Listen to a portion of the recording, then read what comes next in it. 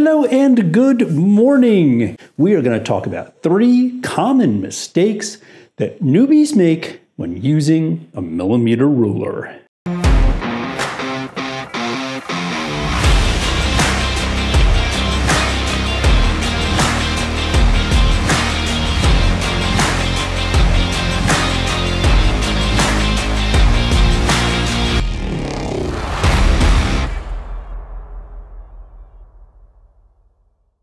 Three very common mistakes that the true newbie makes when first working with their customer and working with the PD stick or millimeter ruler. And of course, we will hop over to the bench and I will show you this up close. 1, simply reading it the wrong way. You have not, because you don't live outside the US, been working with one of these since you were born. Do you know how long we've been trying to convert to the metric system? Since 1875. So it's all new to you. You've only had it in your hand a bunch of times, and you simply read it wrong. Working with your first couple of customers, you're nervous, and you get out this and you're measuring, and you simply read the wrong side of the 5. And you get the old 12 or 17, or one of those common errors. So make absolutely certain you're always double checking your work. Reading from the wrong place. I will show you this up close on the bench in a moment.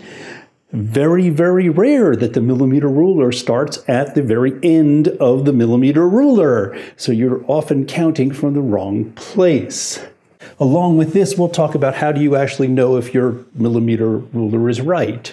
Number 3 is simply holding it in the wrong way. There is no perfect way or textbook way, but I'll show you some tips on keeping it centered, pinching it so you're not sliding around and reading the wrong way. How do you get good at this? Well, surprise, surprise, practice. Reading a millimeter ruler wrong, well, it could be nothing. Right? You know, single vision, less than 1, who cares?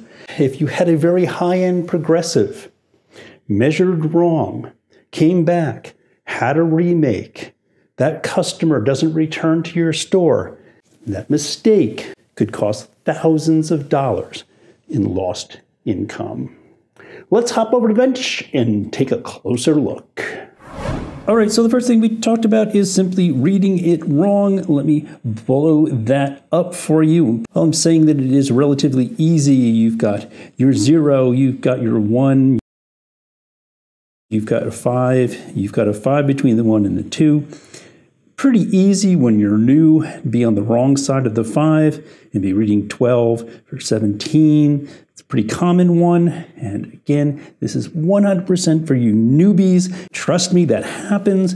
So just pay really close attention to that and practice. This is a huge one, and that is simply reading from the wrong place. It doesn't start here. You can't use the end of that ruler as your 0 point. There is 0. You've got what? Probably 4 millimeters, 3-4 millimeters between here and here. If you try to rest this and use this as the end, you're going to have the wrong reading. So be careful about that. And almost all of them are like that. You got that one. You have this one, same thing, huge gap between the end of it and 0.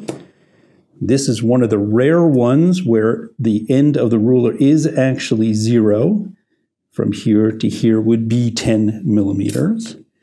Here's another. If you try to use it from here, well, obviously you'd be crazy off, but you have a good millimeter gap between here and there as well.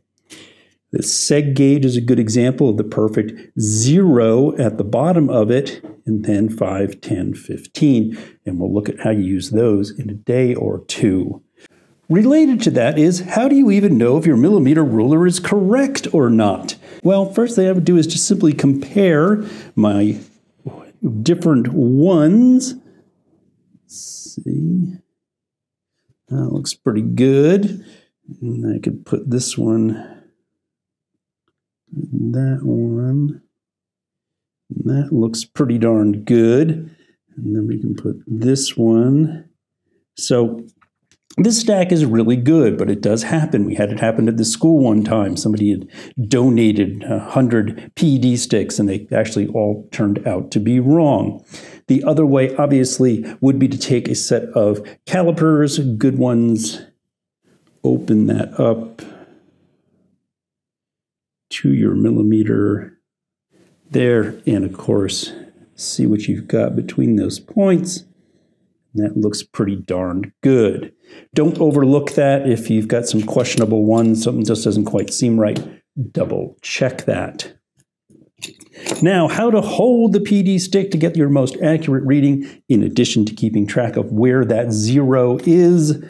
And the thing you want to avoid at all cost is the old holding it like this. This is not going to work. Once you have your 0 point done, pinch here, finger, squeezing very tight. So you're holding that in a very fixed position, and then, only then, can you read across. And I'm also pushing up from here and pressing down here, further isolating this so I can't give it one of these or one of these, shift a little bit and be off those couple of millimeters that might cost you later. Learn to pinch, and that way you can move it around a whole lot. You can look, you can recenter it, pinch down again, and get your reading. Beautiful 40 there. All right, so for you newbies out there, make sure that you practice. Look out for those common mistakes so that you can avoid any costly errors. Thank you so much for watching. If you are watching us on Facebook, please give us a like. Watching us on YouTube, please go ahead and hit that subscribe button down there in the corner. Make sure that every lens you're using your millimeter ruler to measure for comes from Laramy-K. And I will see you again next week when I hope it's a little warmer.